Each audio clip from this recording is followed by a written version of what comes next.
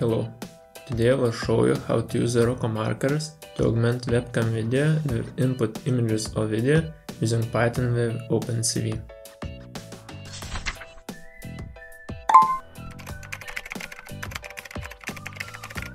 Let's start with a short plan of what we will do.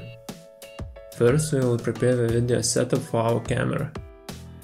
Next, we will create and detect the ArUco marker. After that, we will augment the ArUco marker with an image, and we will finish with video augmentation.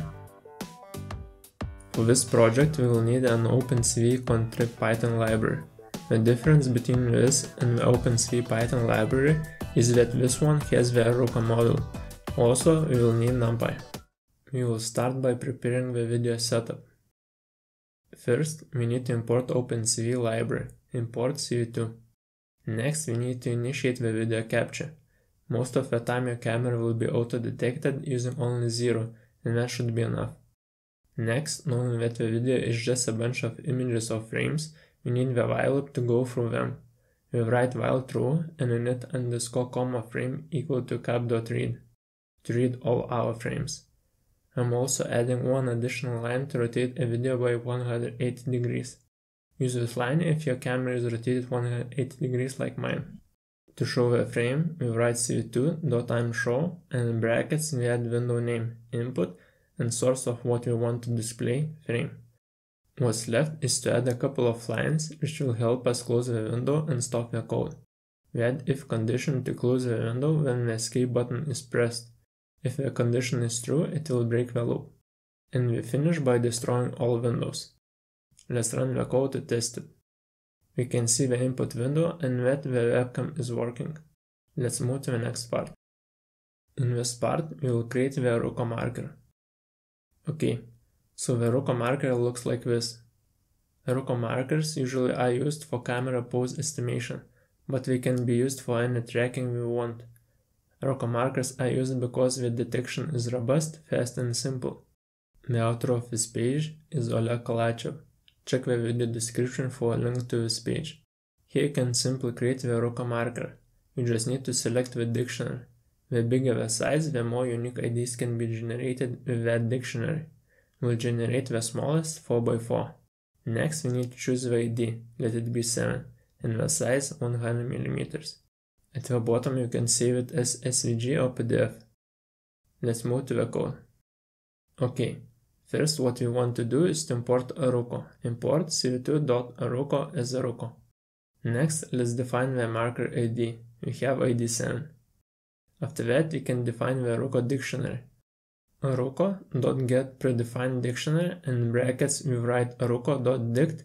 The size we choose the same we created, 4x4, and we can choose how many unique values we want. Let's choose the lowest, 50. What else we need is to define the parameters. ArUco.detectorParameters, create. Now let's move to the main while loop. Here we will detect our ArUco marker. To detect the marker, first we need to convert the frame color scheme to grayscale. And after that, we can detect the marker, ArUco.detectMarkers. In brackets, we define the image, dictionary, and parameters. As you can see, we will get three outputs: corners, its corner coordinates of our marker, IDs, and rejected markers. We will use the first two, corners and IDs. Okay, so before drawing the detected marker, we need to check if we detected the right one. For that, we will create the if statement, where we will check if we detected anything, and if we detected something, we will check if it is the ID we are looking for. If so, we draw the detected marker. In brackets, we define the image we want to draw on, it will be the frame, and what we want to draw, corners. I'm sure stays the same because we are drawing on the same frame. Let's run the code. Okay, now there is nothing. Let's bring the marker. Okay, it is detected, and you can see that the top left corner of the marker is marked with a red square. We can change the position of the marker however we want. It is detected very well. Let's move to the next part. In this part, we will use ArUco marker to augment the marker with an image. Okay, so basically what we want to do is to change our marker to the chosen image. We already detected the marker and its corners. What we need to do is to warp our image to the marker image position. Let's start by importing the NumPy library as np. Next, let's define the image we want to warp on the marker. Okay, now let's move to the main while loop. Here we already detected the marker's corner coordinates. Let's print them to see how they look.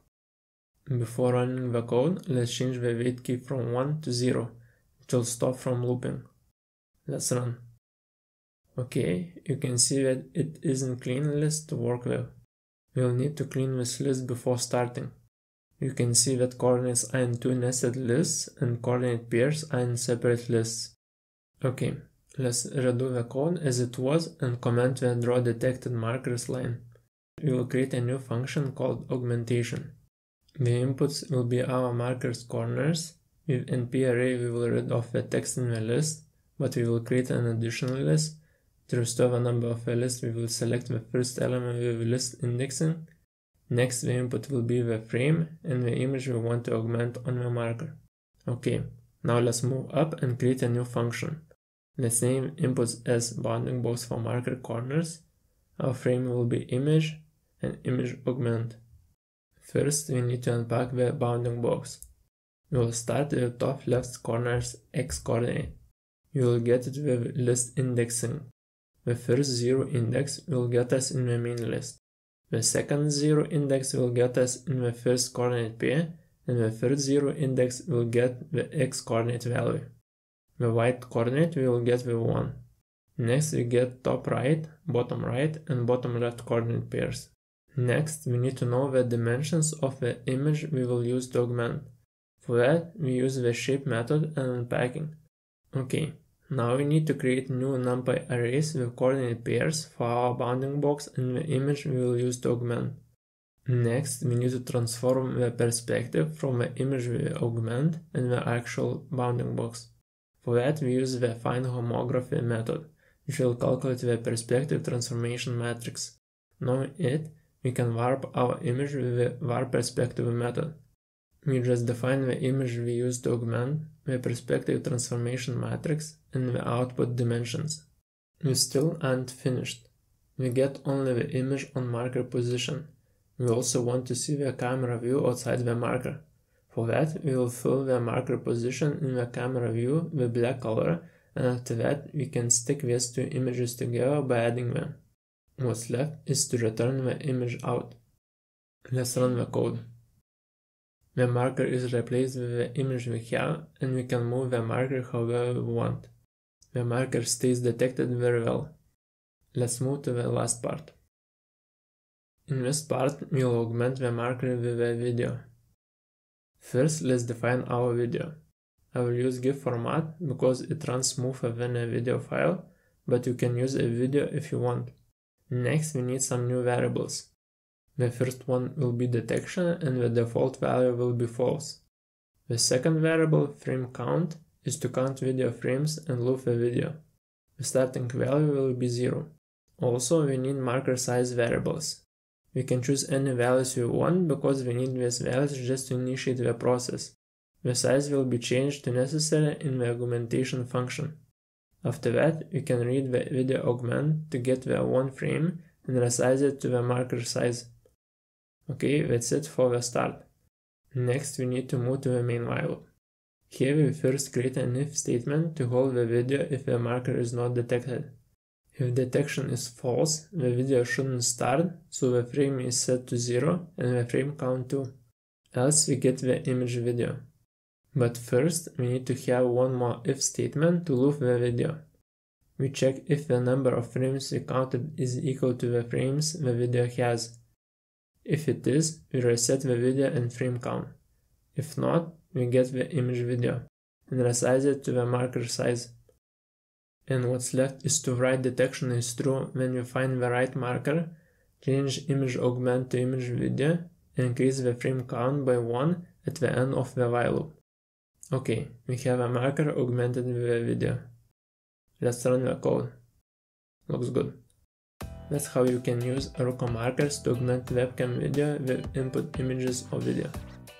Hope you liked this video. If you have any questions, leave them in the comment section. You will find the code in the video description. If you liked this video, please leave a like and hit the subscribe button for more Python videos.